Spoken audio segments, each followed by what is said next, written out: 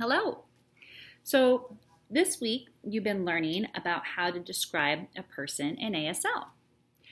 And you have two options, the blank person or the monster. They're both fine. So I want you to color them. You can make it look like you, or you can come up with your own. So here's my example. And I gave you a list of the proper order for describing a person. And you can write it, kind of like make a cheat sheet for yourself. So what I'm looking for is show me your picture and then sign an accurate description of this picture using the correct order. You do not have to pose at the end unless you just if you want to, you can. So here's my example. Are you ready?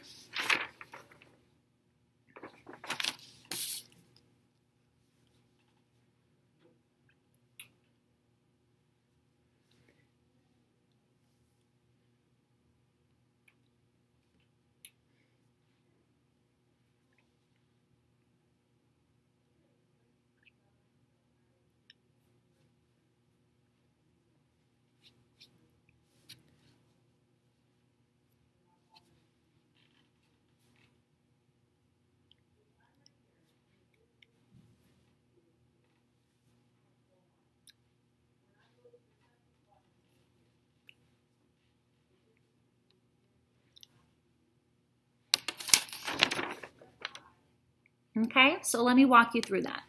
So this is a girl.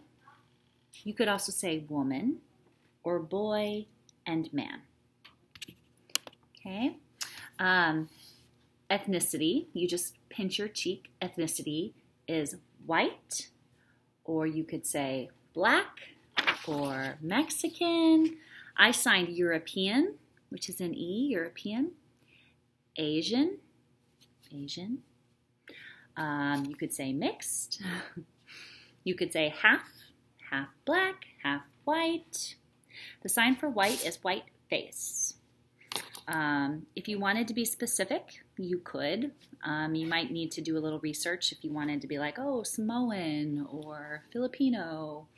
You'll have to do a little research. But just basic, generic white and black is perfectly fine. Okay, the body type. So height is what I'm looking for. So tall, short. This is a sign for height. If you wanted to be specific, you could sign height 5'8" or 5'10", 4'3", whatever. Height, or just tall, short, average. And then most of us are just going to say average. If you want, you could say muscular. Maybe your monster is muscular, like this, muscular. Thin, fat. You can make your person fat if you want to. And then you sign eyes, and then you sign the color, and then hair, and you sign the color, and then it's important to add a classifier to describe the hair. So like my hair right now, I would go hair, light brown or blonde, and long. Okay, but maybe you have a mohawk or bangs, or your hair's in a ponytail. You just use a classifier to describe the hair. And then the clothing, right? So you always point to the object and then sign it. So shirt, pink, right? Pants is like this.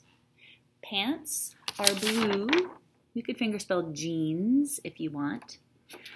Shoes are brown. And then I added belt. A belt is brown. And then a purple hair clip. You could also add accessories like a necklace or a watch or jewelry or rings. And then usually you pose if you're talking about someone and you were like pointing them out, like, oh, that girl over there, she's seated like this. Or that girl reading a book, or that woman dancing over there. Do you see her dancing?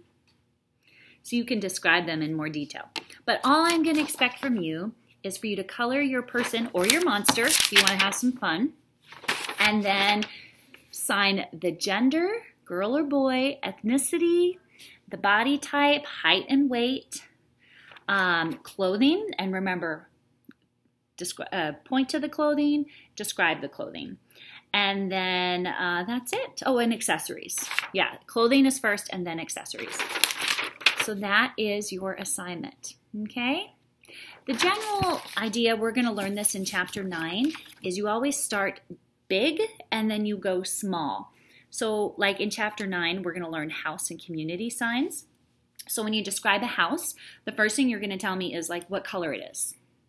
What is it? Is it an apartment or is it a house? And like, oh, there's a big tree in front of it. So like the basics, and then you get into the specifics. You don't describe the flowers before you describe the color of the house. You know what I mean? So same thing is true when you're describing a nature scene.